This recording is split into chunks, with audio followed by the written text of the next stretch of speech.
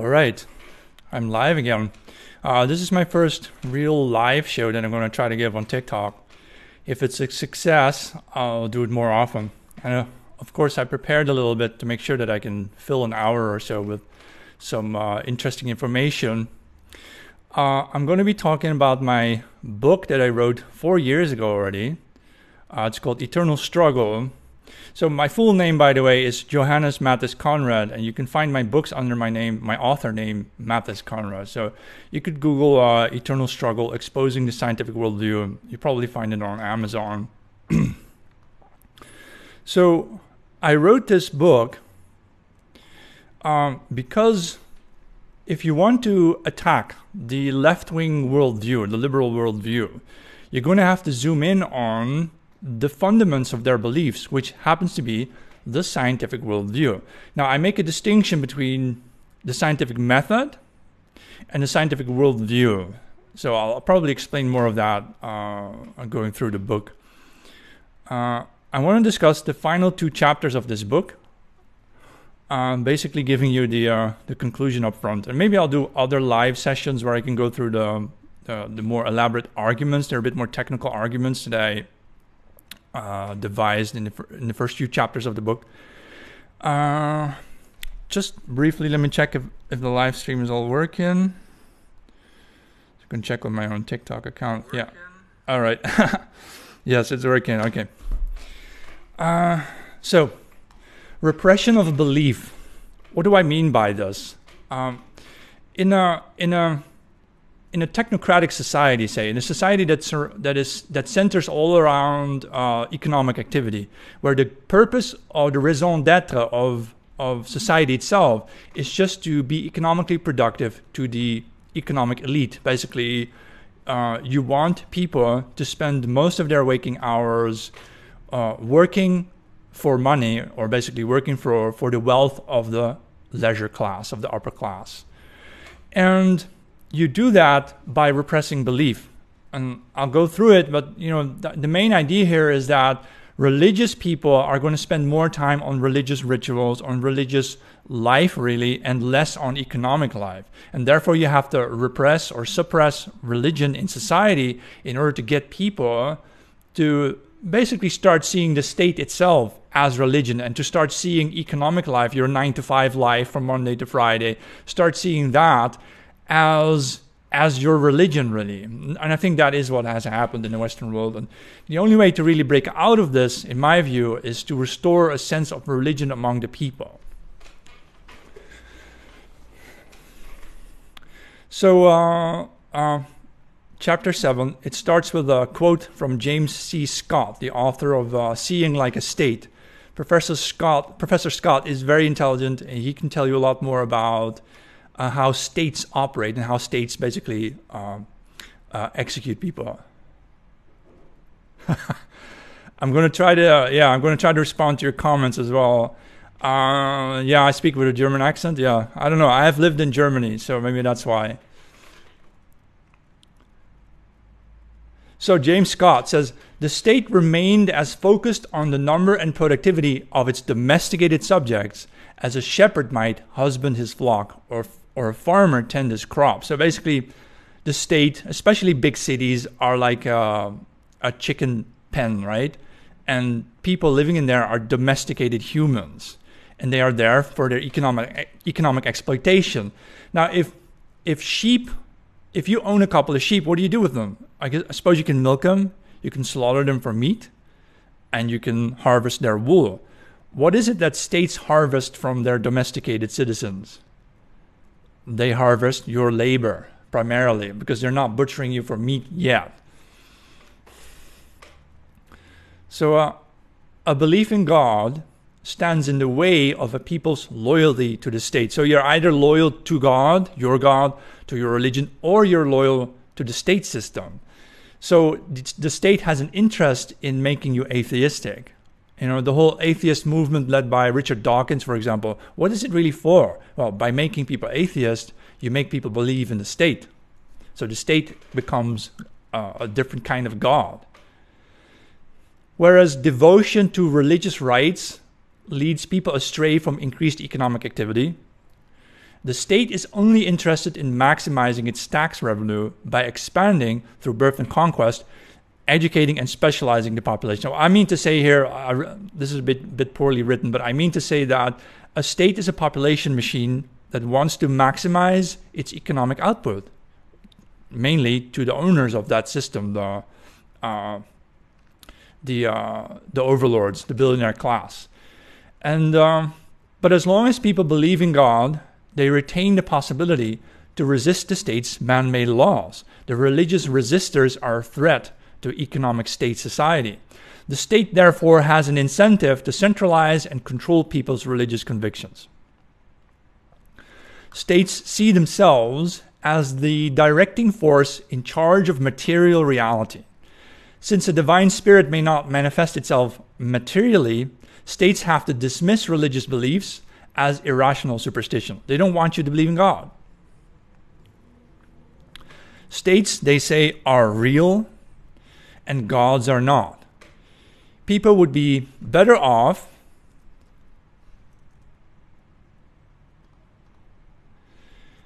People would be better off if they surrendered their faith and themselves to the economic doctrines of the state. The better life still promised to immigrants today.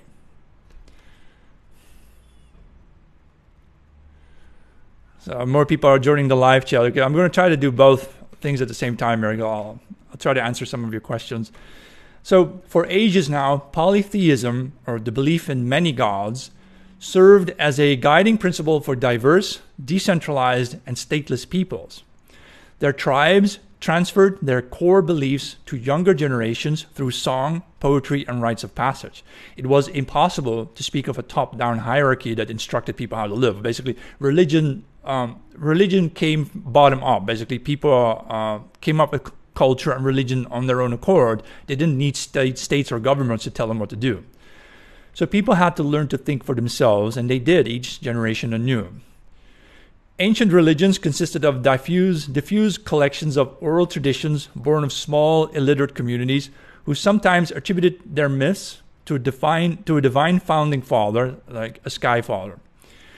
And once people began settling down in cities, first in ancient Mesopotamia between the Tigris and Euphrates rivers, about 5,000 to 7,000 years ago, different nomadic faiths then melted together. And so what I'm trying to say is, if you have a melting pot, like in the USA, a melting pot of different people, but they bring different religions, all of a sudden you will have to, you are dealing with diversity, right? And that's a bit of a problem.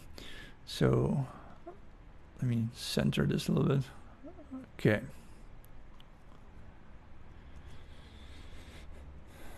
Hey, hello. So as a consequence of urbanization, moving people into the cities, religions became more centralized. Gods and goddesses such as Tiamat, Jordan Peterson often speaks about Tiamat, the goddess of chaos, Inanna or Marduk and so on, became the chief gods of early states such as Uruk and Babylon. This is necessary because when you bring so many different people together in a city, for example, with different religious backgrounds, different cultures, and you still want to dominate them all, you're going to have to give them a central god. So that leads to the arrival of the first monotheisms. The first monotheisms were born of urban populations that required greater central oversight. And in an efficient economy, people must learn to think alike, or there will be too much chaos. So nowadays we have like the belief in progress, right? The belief in progress, inclusion, diversity. This is what they want you to believe in. This is the state religion. So by the time Judaism and Christianity arose, religious beliefs had already been codified into state-sanctioned stone tablets.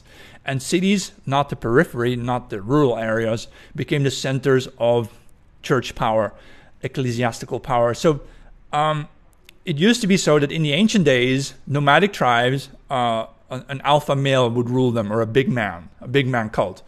Then later you had maybe rural settlements where there are like small but still decentralized authorities here and there. It is not until the urbanization where you bring so many people together that you see real state authority arise. The Germanic peoples of Northern Europe, for example, they for a very long time have been a rural race. they did not urbanize until recently, actually. So a rural people, Germanics, they resisted living in cities for longer than their Southern European contemporaries. They never developed a unified monotheism of their own. The old Asatru, or the old belief in Odin and Thor and so on, never became a real monotheism. The old Germans always had their polytheistic beliefs. Christianity, however, cut the heathen short, and the northern city of Berlin finally reached 1 million inhabitants around the year 1880. That's just 140 years ago, almost 2,000 years after Rome did so in 50 BC. So you see that the Southern Europeans urbanized much faster, much earlier than the Northerners ever did, due to also a population disparity, right? There are fewer people living in the colder north, and there are more people living in the south. But also, Rome has a water problem, so you have more people living together to drink the same water, whereas in the rainy northern territories, people could disperse more, right?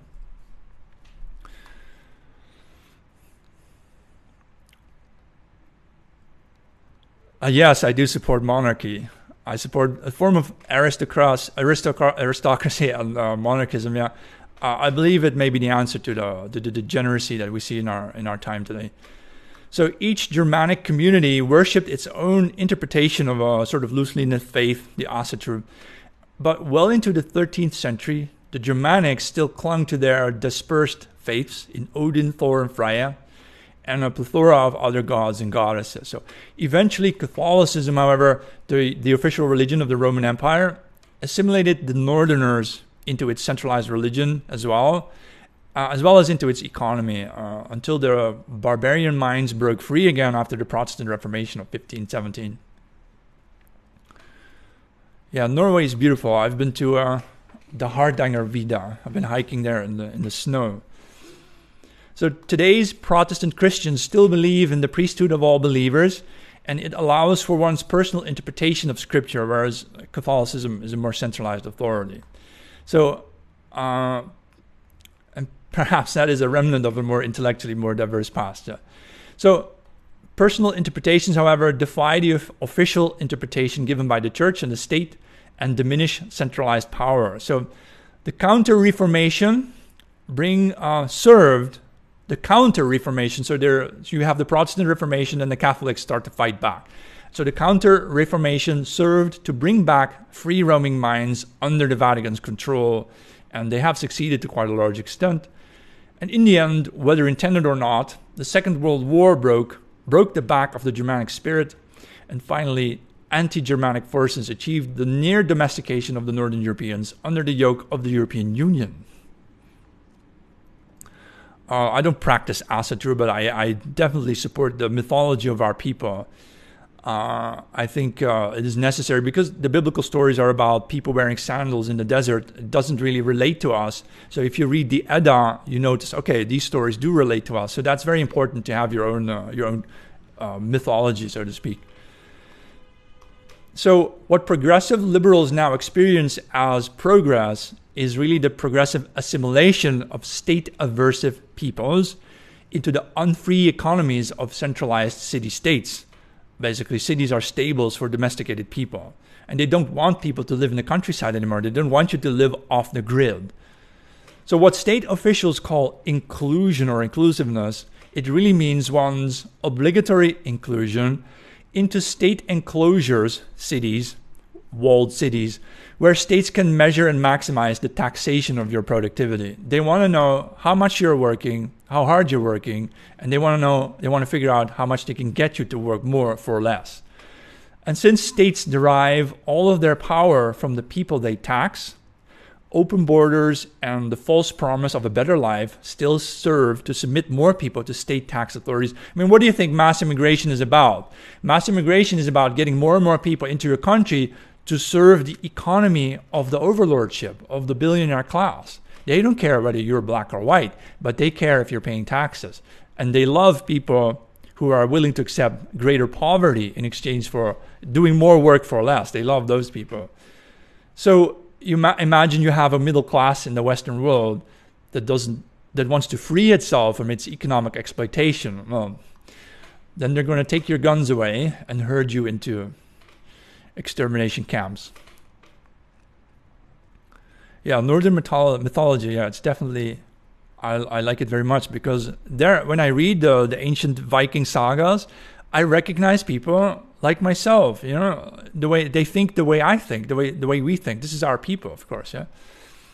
The Kalevala, yeah, definitely. So scientific atheism continued along with this trend by removing one or more God from its equation. So you go from polytheism into the urban monotheisms, and then you go one step further in our modern time, is to remove one more God from your equations and to make people atheistic. So today, globalists dream of merging the remaining largest monotheisms together into a universal faith for all mankind. I think Pope Francis actually wants to fuse Islam with Christianity to create a sort of Christo-Islam or Islamoanity, whatever, something, you know, chimeric, something silly. The godless submission to a world state, the most totalitarian system conceivable, globalist communism. So the global open society, that's Uncle Soros' favorite, is also a prison from which no one can escape. If you have a global society, you can't leave. Now, if you live in Germany and you don't like it, you might go to France, right? Or if you're in the USA and you don't like it, you might go to Canada. But in a global society where everything follows under a singular set of rules, you can't escape. I heard that Serbians are like descendants of the Illyrians. It's also a sort of Germanic tribe. So I wonder how they ended up speaking Croatian. I think Croatian does have a little bit of a resemblance to German, doesn't it? Yeah, everybody in the north is very atheistic, yeah.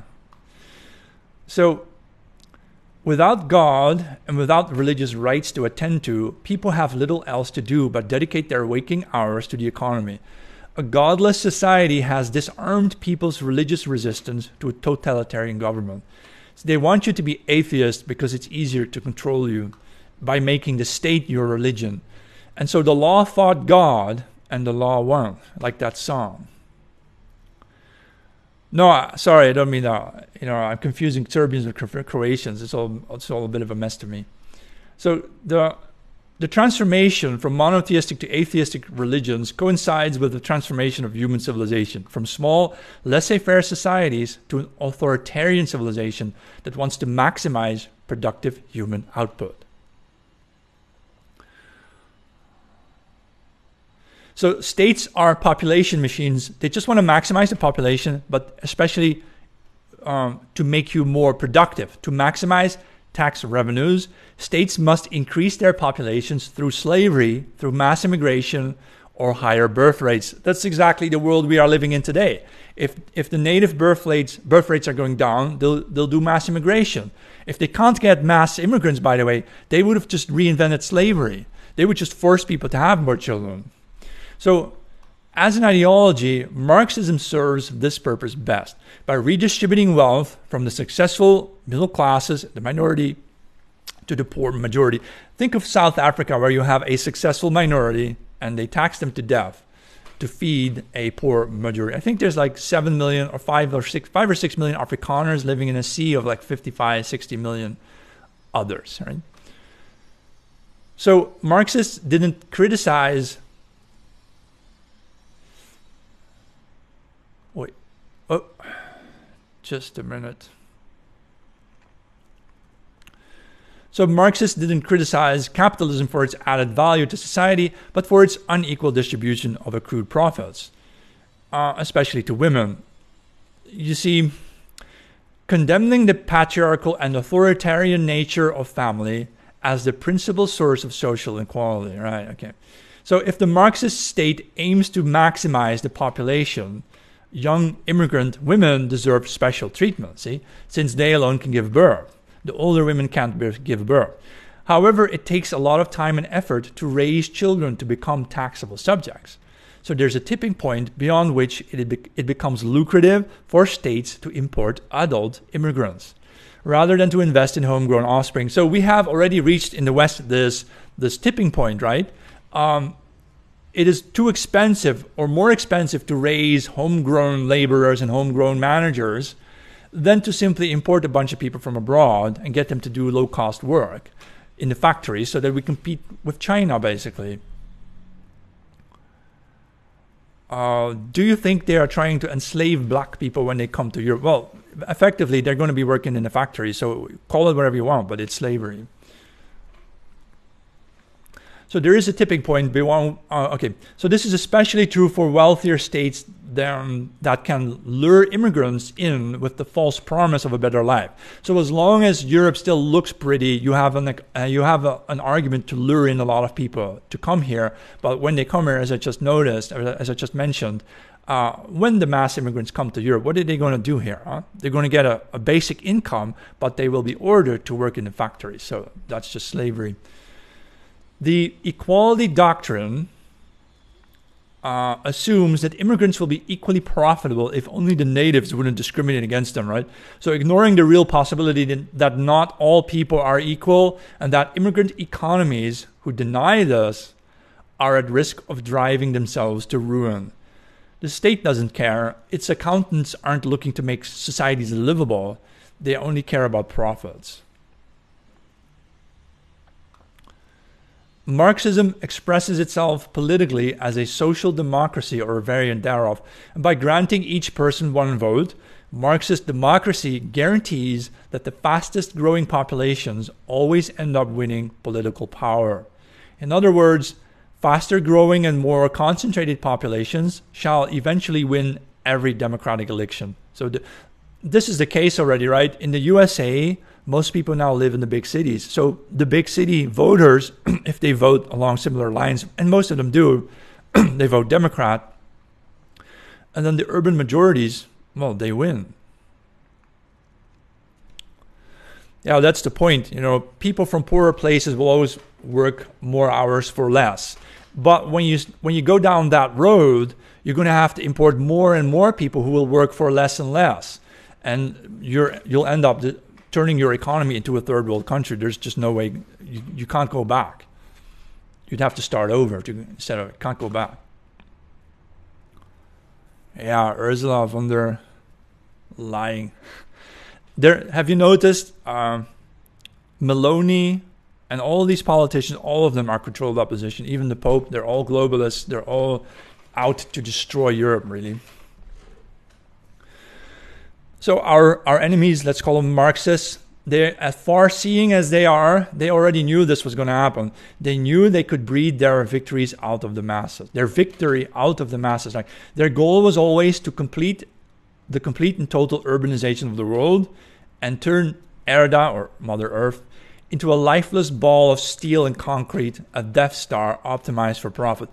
I think in the movie Star Wars, the Death Star actually represents, what progressive liberals want. They want to progressively liberate you from organic life on Earth and turn you into a robot that serves to be a gear in a Death Star, so to speak. But since more men than women die at work and in wars, women who also live longer have become electoral majorities. Did you know that in every city, in every major country in the world, women are the majority because men don't live as long. They die on the job. So by deliberately sending large numbers of men to war, states can artificially construct female majorities. So modern feminism wouldn't have existed without the First and the Second World War. These wars pruned so many millions of male soldiers, of European men, from existence that leftover women had to get jobs instead of husbands. I think we can't remove immigrants easily. It would require a total war.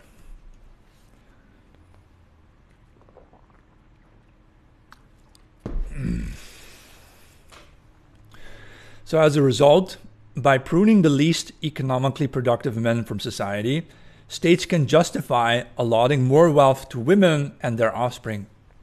Basically, men are robbed. Men lose out. More than any other ideology, Marxism and the feminism born of it has made men expendable assets. So father state has taken over the small town alpha male. Modern democracy is the dictatorship of people with higher birth rates, over people with lower birth rates, namely of women over men, of debt-free immigrants over the invested natives. Like if you have to pay a mortgage, you're stuck with it, right? And if you arrive with nothing, it's easier. So, and of the young over the old. So families that have more children will naturally vote for policies that benefit larger families, which is socialism, at the expense of families who consciously decide to have fewer children to save more, which is capitalism. So democracy logically undermines the more financially responsible, though less productive middle class. Decline sets in, just as planned, for the state is constantly on the lookout to crush the unwanted competition. They don't want independent middle class people. A healthy middle class able to resist state doctrine gets in the way of a people's subjugation. States don't want middle class families to accumulate wealth and invest in their own future because it takes money out of the economic system. Basically, if you're a middle class person running your own store, making your own profit and being able to save up to say $1 million, you took that away from the billionaires. See, the billionaire class regards the middle class as thieves. All right, somebody asked, what book is this? It's a book I wrote, Eternal Struggle, Exposing the Scientific Worldview. I'm going through the final 2 chapters to give you the conclusion, basically. Maybe I can put the book up screen a little bit. Wait here. I'm going to try to make this a bit smaller so people can see it, kind of. Eternal Struggle. All right. So now we also understand why scientific atheism has become the dominant state ideology. To maximize a people's economic output, a society has to follow the rational, mathematical, and scientific principles that guide it to greater financial efficiency. Indeed, Karl Marx wanted his ideology to be scientific because he understood that scientific advances would help maximize the economic output of the working classes. So basically, it's all about squeezing out people to get them to be more productive. And there can be only one way to organize an economy most efficiently. State planners, therefore, cannot allow a popular belief in a God that expects people to live a meaningful life, to make time for contemplation, to perform one's religious rites. State bureaucrats have reason to extirpate any economically wasteful custom or tradition. Any attention diverted away from economic activity is a loss of tax revenue. Yeah, it is. It's all about destroying the family. But really to replace like economically stronger people like the Western middle class, replace them with the immigrants who are in a very weak position because they arrive with nothing, so they can be much more easily turned into clay, so to speak. So the progressive liberal desire to liberate people from their identities, histories, and even their genders serves state profits. I wrote this book like 4 years ago, and indeed today we hear about Africans apparently building Stonehenge, right? So they're literally destroying our history, rewriting everything. So, but why bother rearing children when we can clone fully grown adults? I think cloning will also happen, by the way. They're doing immigration now, but when immigration isn't enough, I think they're just going to clone people in factories. I think they're really going to do that.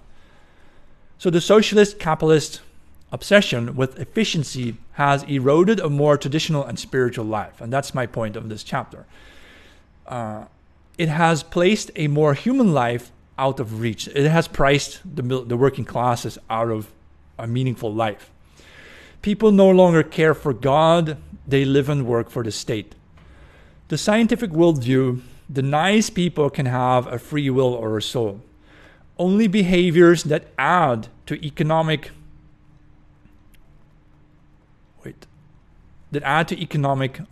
progress are permissible, e.g., commercial entertainment. You're allowed to have entertainment as long as you pay for it. You can go to the cinema or you go to the zoo. Anything you want to do in terms of entertainment has to be something you pay for. You can't have like your religious ritual that is free of charge that you just perform with your locals. No. You got to go to the dance festivals and pay $100 for the entry. So socialist states promote the most debauched forms of pornography, not because it is liberal, but because the industry generates taxes. It's all about money. In the absence of religious mores, money has become the measure of what is socially permissible. If it makes money, it must be good. This is called mammonism, and it dictates urban morality, or the lack thereof. Scientific society is at war with the soul of the world. People have become 9-to-5ers, empty vessels waiting to be filled with pre-programmed behaviors. Whereas a belief in God permitted a degree of personal interpretation, the scientific worldview preaches only one truth. A theory of everything, namely whichever is most efficient. In a scientific economy, there is no room for non-commercial law. Basically, a city is a whoredom. Yeah, I live in a big city. I want to get out of here, yeah. All right, bottom left corner. Can I do that?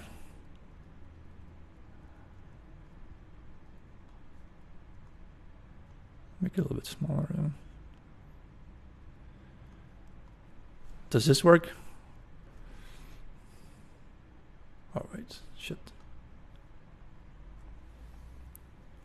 Right corner, all right. You're right. Do like this a little bit. Let me check on my phone what it looks like so I can see. All right, wait. On my phone it needs to be a little bit here. All right. Yeah, Dutch farmers are being driven out of their homeland for several reasons. I think they are the #1 meat producer in Europe, but they also are the #1 exporter of meat to Africa. So I don't know what the deal is here, but they definitely don't want people to eat meat anymore. So they're just cracking down on it with all sorts of bullshit reasons. So this is what I call the science delusion. It's the belief that scientific progress leads to human progress. It doesn't. In reality, progress leads to the end of humanity. Technological progress has replaced horses with automobiles, bank tellers with ATMs, all right, and soon people with robots. The Hollywood obsession with humanoid robots is state-funded. Why spend 25 years of investments raising a human soldier if you can have assembly lines produce new armies by the hour? The problem with autonomous communities is that their members can work together to resist the state.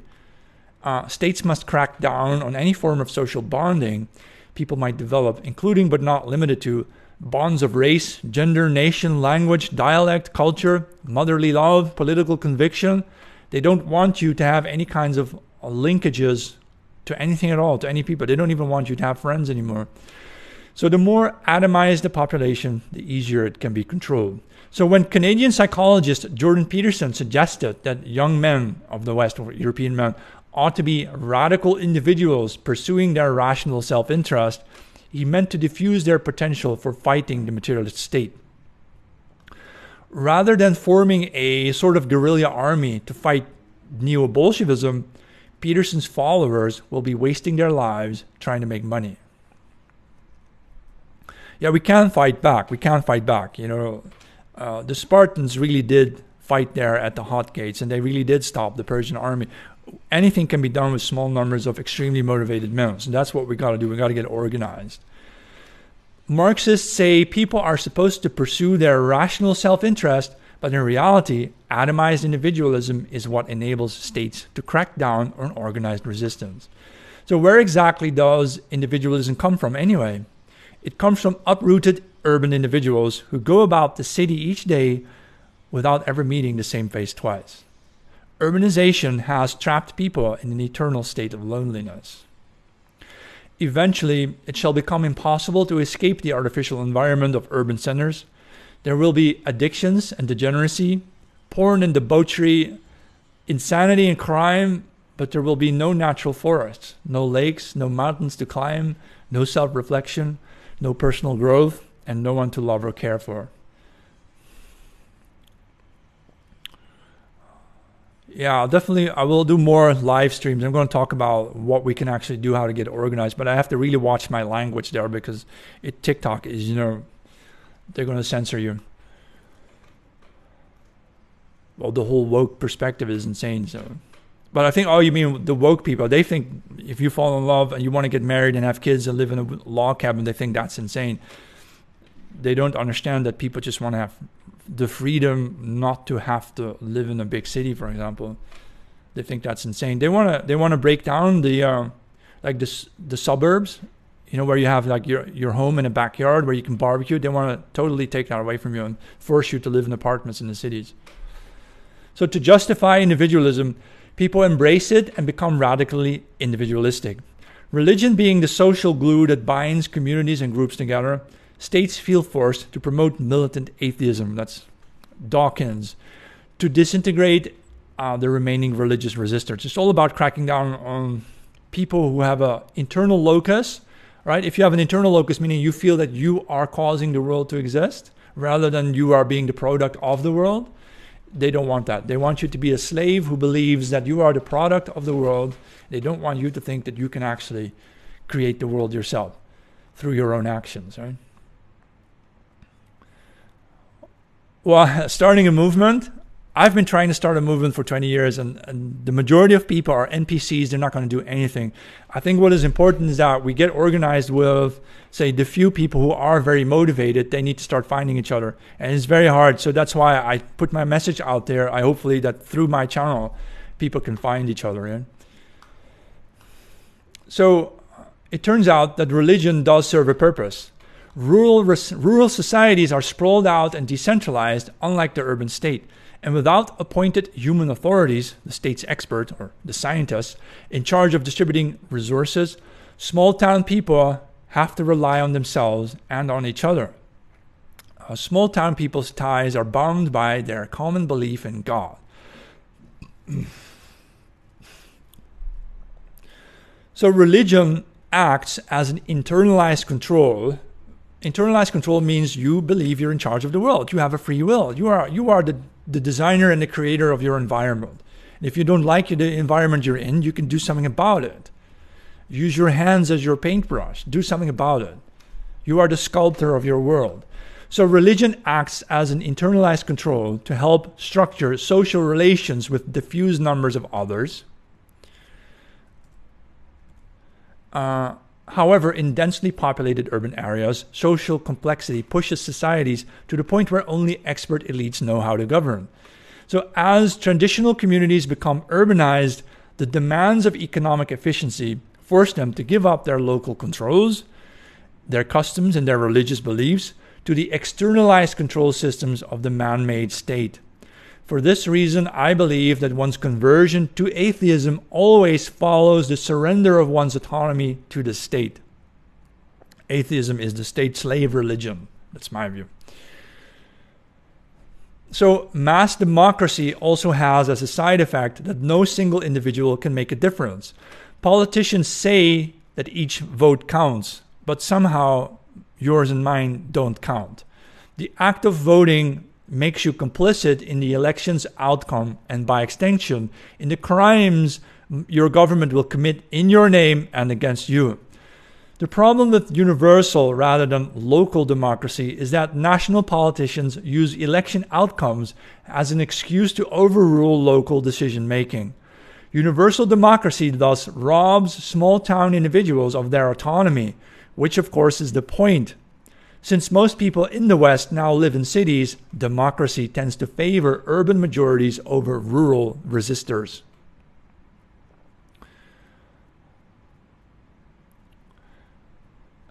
Yeah, the DSM manual, turns out a lot of these conditions are basically the same condition, and a lot of these conditions aren't really mental health problems, but really social problems. Basically, if you would move to another place, away from your bullies or away from nasty people, you would heal. So it makes perfect sense for urban citizens to rely on the state rather than on God. Since city folks can no longer work the land required to grow their own food, and since they don't even have access to natural resources, fresh water, city dwellers, robbed of the possibility of an autonomous life, must rely on the vast and complex urban infrastructure only the state's bureaucratic apparatus can maintain. So what choice do people living in highly industrialized areas have but to submit themselves to the sole divine distributor, the state, father state. Atheism, as it seems, is both a consequence of and a precondition for the demands of economically efficient, rule-based states. Functional states require a level of efficiency that leaves little room for inefficient religious beliefs. So in his book on primitive society, author Christopher Hall-Pike, and I recommend this book, On Primitive Society by Christopher Hall-Pike, he explains, once it becomes necessary to maintain a central government, to allocate official tasks, to prevent rebellion, to raise and distribute the necessary revenues, to organize truly effective military forces, to organize large-scale public works such as irrigation and so on, we are in a very different world from that of tribal society, and one that we can genuinely call functionally organized. If modern citizens complain now that they need to search their souls or travel around the world to find themselves, it's mainly because the state has already usurped their autonomy. Okay, referring back to this question from the comment about the DSM manual, I think the number one thing that causes you to have any kind of mental problem is that you have been robbed of your autonomy. It's basically when they've made you a slave and all you can do is obey and follow orders, and you have no more freedom. So try to turn that around and say to yourself, okay, I do have a free will. What happens if I start using my free will? It's going to be a bit scary, but you're going to be very healthy very quickly. States, of course, actively program children from the youngest ages to think of themselves in terms of their economic benefit to society rather than in terms of their intrinsic spiritual value. Even President Ronald Reagan, a statist puppet, once said, "My fellow Americans, ask not what your country can do for you, but ask what you can do for your country." Well, that's a really disgusting thing to say because, if you for a moment would realize that if people would stop being radical individualists, they would hop over to their friends and neighbors and ask them what they can do for them. You don't exist for the state, you exist for your community. Our ancestors used to care to live and live to care. And to this, if we wish to defeat the state, we must return. We must return to caring for our tribe, our family, and our race. We are not here on this earth for ourselves. We are not atomized individuals. We are a part of a collective racial soul. We are here to fight for our people. We are here to care. And I think the number one problem in modern society is simply that of neglect. Was it Kennedy? Okay.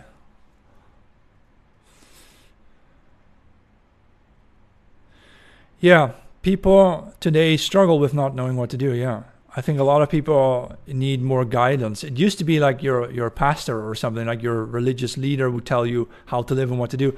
Nowadays, the state says you can do whatever you want. Any crazy act you want to participate in without your clothes on is fine. As long as you just shut up and pay taxes, yeah, and that's just totally unhealthy. People need to know what to do. So admittedly, I found it hard to figure out how Marxist atheists actually look at religious people. So until I found an entry in Sigmund Freud's book, The Future of an Illusion. By the word illusion, he refers to religion. So on a single page, the passage that I'm going to cite below explains the Marxist anti-authoritarian view, their belief in progress toward utopia, and the problem of social emancipation, all tied together with the planned deconstruction of religion. So, I'm quoting Freud now. So, one receives the impression that culture is something imposed upon a resisted majority by a minority that understood how to take possession of power and by coercive means. While humanity has made continuous advances in terms of controlling nature and may expect even greater advances, similar progress in terms of regulating human affairs cannot be determined with certainty.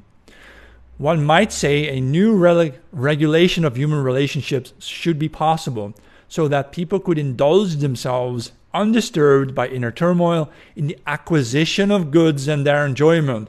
So this final part, the last sentence, Freud believed that the purpose of life was to acquire goods and luxuries and enjoy them. That's just sickening. So Freud was a sort of conspiracy theorist who believed in an authoritarian minority who had hijacked people's societies to prevent them from accumulating stuff. Freud's bizarre theory resonated well with Russian communists of the time of the Soviet era, who suggested that religion is supported by the bourgeoisie to subdue the proletariat. But it's not. Religion today is a tool to resist your state enslavement. This denies the reality that people, the proletariat, can have religious beliefs independent from their subjugators. It isn't true that all religions are imposed from above. Belief is what I call intrinsic thought. Beliefs are the convictions of people who have lived through the ages, whose faith has withstood the test of time. Most traditional religions today come from within, from the kingdom of God within us. Yeah, Freud was a Marxist, of course.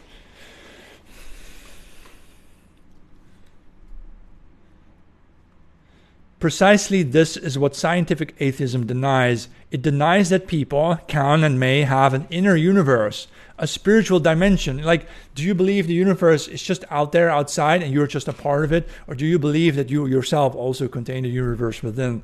That's a very powerful thought. So what never occurred to the anti-authoritarians is that people cling to their religions in order to resist man-made authority. The real authoritarians, therefore, are the ones trying to disarm people's faiths and to get everybody to dance to the state's, Marxist tune. Yes, we can understand that skilled, aggressive, and informed minorities can hijack defenseless majorities, impose their false gods on them, and take charge of the proletariat's productive labor. And that's exactly what's happened since Karl Marx began pushing his so-called scientific society. What completely stupefied me, however, is that Freud thought that the acquisition of goods and their enjoyment was the purpose of life. Having first posited a theory of authoritarian culture and religion, Marxist materialists could then promote themselves as humanity's saviors. Freud imagined removing the alleged authoritarians from power by liberating the masses from alleged suffocating reign of religion. The deletion of religion was going to set people free to accumulate goods unlimitedly, paid for with the loss of their souls. Was it all projection then? Did Marxists project onto their enemies their own darkest desire for economic power? Yes, that's what I think I did. Okay, I'm going to stop reading here. Maybe I'll do the next chapter for a next session, maybe tomorrow or in a few days. Let's see if there's anything else to discuss. Got some questions maybe. Riemann, yeah, Rudolf Steiner. Yeah, I read that philosopher. I thought he was very interesting. Yeah. Yeah. Marxism is basically the guiding principle of our modern society. The state officials, the scientists. Did you know that the scientific worldview has the same assumptions, fundamental assumptions as Marxism, namely the belief that everything in existence is matter in motion, accelerating towards some utopia. And the only reason we haven't achieved utopia yet is because of fascists standing in the way, and that's just nonsense. It's just total nonsense. Do you think there's a big difference between American Christianity and European Christianity? I think so. In America, of course, it is a bit it's Protestant mostly, whereas Europe is largely Catholic. But another difference would be that in America, it's really overly commercialized. It's really something that you do privately, whereas in Europe, you still have more of a communal sense of religion. I think that's the difference. But I suppose I'm going to pause here then and see you again next time, eh?